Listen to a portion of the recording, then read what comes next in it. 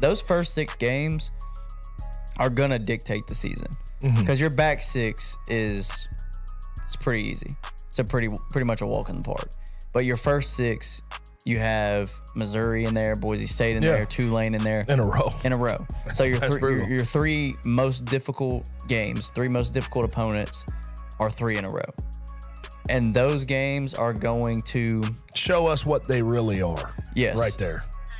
And I think, whether this be fair or not, I think it's going to dictate where the fans land on this season.